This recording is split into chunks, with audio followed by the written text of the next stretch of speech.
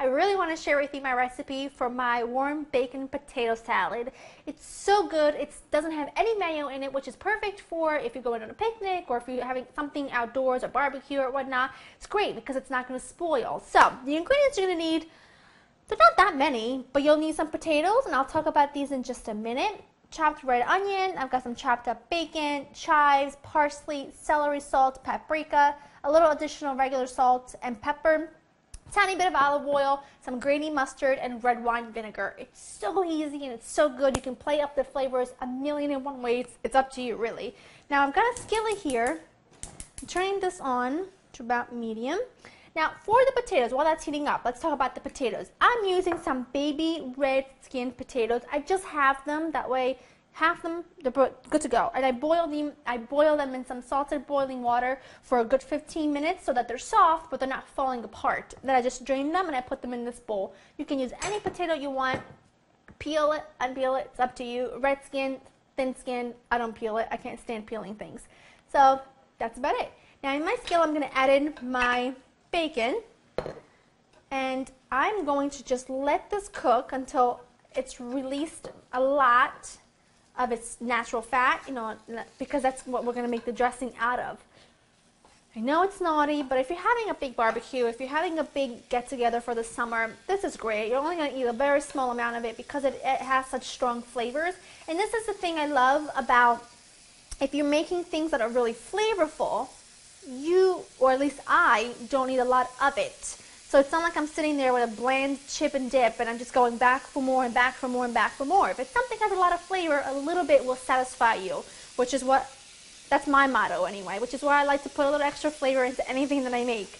I'm going to let that go until it's really nice and crispy, and then I'll show you the next step. Bacon's nice and crispy. I took that out with a slotted spoon because I'm going to add my red onion right through those juices. I love that sound.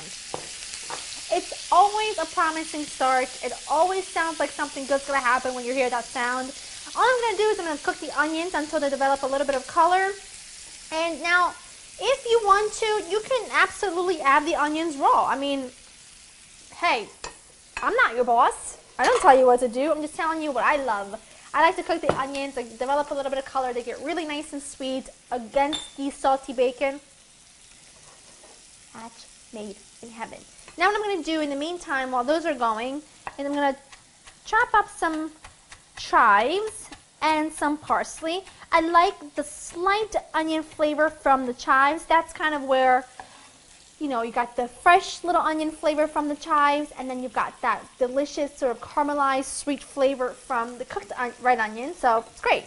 I've got some parsley. I've got a lot of parsley here, so I might not add all of this, but I do love fresh parsley, and I love that sort of fresh, grassy, delicious note that it adds. So I'm just going to chop this up, add it to my bowl, keep an eye on my onions, and then we'll pull the whole thing together.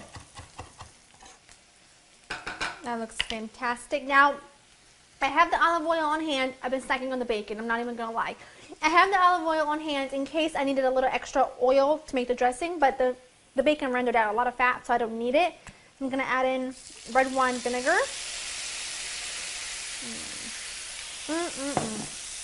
Some delicious grainy mustard. I love this stuff. And I also have my paprika, which I'm going to add now to my dressing mixture. Oh, smells incredible. That mustard, it almost has an attitude. I can't really describe it. I'm very excited. All right, this is done. Turn this off. Adding it right to my warm potatoes, getting every last drop of dressing out because it is important. I want to get it in my belly. Let's add in our celery salt for a little extra flavor. Lots of freshly ground black pepper. And I'm going to add just a very small touch of regular salt, only because I tasted the potatoes after boiling them in the salted water, and I didn't put enough, salt in the water that the potatoes were boiling in.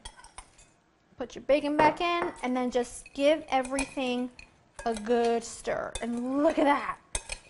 If you could just smell this right now, it just smells like an amazing combination of vinegar and mustard and the fresh herbs, and everything is just, what a combination. I'm just going to stir for a good few minutes because I want this to get really well coated in the dressing.